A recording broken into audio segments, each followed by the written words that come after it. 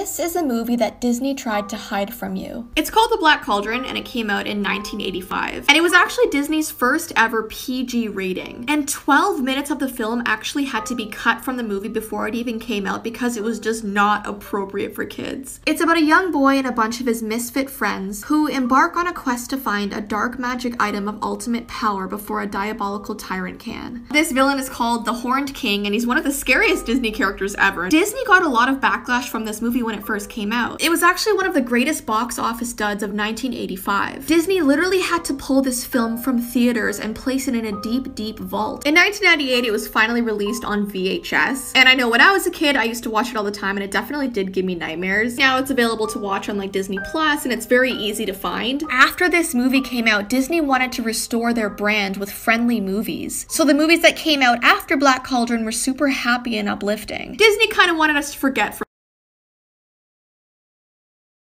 This is why everybody was afraid of this particular Toys R Us store. This store is located in Sunnyvale, California. It was built in 1970 over an old ranch that existed in the 1800s. The ghost of a man named Johnny Johnson is said to haunt the land around this Sunnyvale Toys R Us, since it was built exactly where he had died. Staff have reported hearing their names being whispered to them, feeling cold breezes in the aisles, literally seeing toys move around on their own, and in the women's bathroom sinks constantly turn on by themselves. And most of the female employees have said they felt someone playing with their hair. Staff was so convinced there was a ghost there that one day they decided to have a seance in the middle of the store. And they actually ended up getting a photograph of the ghost. This is a real photo of them all sitting on the ground. And behind them there's a silhouette of a man who's leaning against one of the shelves. He's oddly surrounded by this really bright light, even though they were sitting in the dark. And they believe this figure in the photo to be the ghost of Johnny Johnson.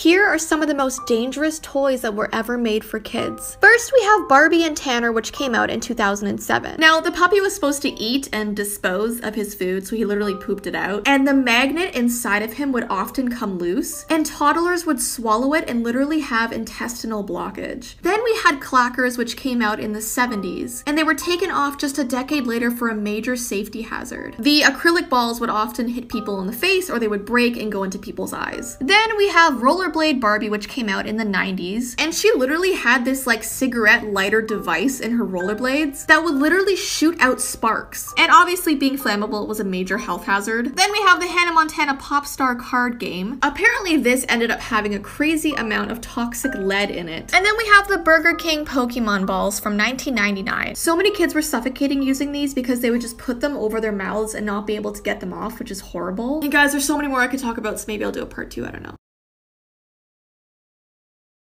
This is why you need to watch out for a man with orange eyes. Orange eyes is actually a cryptid that you can find in Ohio. It's reported to be over 11 feet tall and 1,000 pounds. It is said that Orange Eyes lives under a Cleveland cemetery, and the first time he was ever seen was on March 28th of 1959. On that day, he attacked 2 teenagers that were hanging out at Lover's Lane. They claimed he was large and hairy and had these bright orange eyes. He also had this matted black hair and a strange odor. He was last spotted in 1991 when he appeared to 2 fishermen in Mill Creek. And afterwards, he apparently ran into a nearby woods and he was never seen again. Some people believe he's actually an alien, but to this day, he still remains a mystery.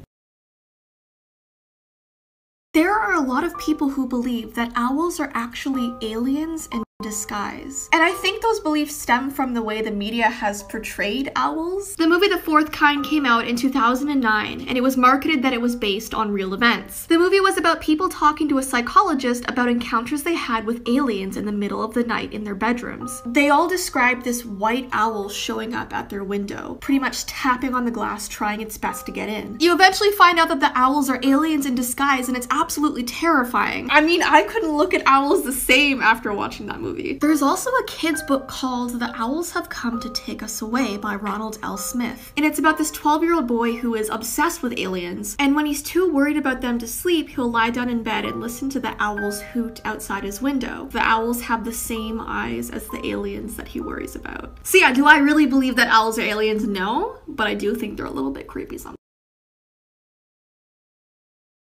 Here are some very creepy Webkinz glitches that are said to have happened. This first one is called the Webkinz virus. It is said that a black, red, or yellow box will appear in your Webkinz world. And if you click on the black box, a Neopet will pop out and attack your Webkinz. The red box apparently does the same thing. And if you click on the yellow box, you'll lose all your Webkinz possessions and money. The next creepy thing is called the Webkinz thief. There is a rumor that a Webkinz thief can steal your Webkin while you are logged onto the site. People say there is this red bloody hand that appears while the thief is stealing all your Webkinz information. Then lastly, we have the Webkinz killer. I read that there is a killer on Webkinz and it's the doctor, Dr. Quack. It is said that if you go into his office and click on his poster 32 times, he will close the curtains and kill your Webkinz in front of you. Clearly these are all fake and just sort of funny to talk about, but some people on the internet believe they're actually really real.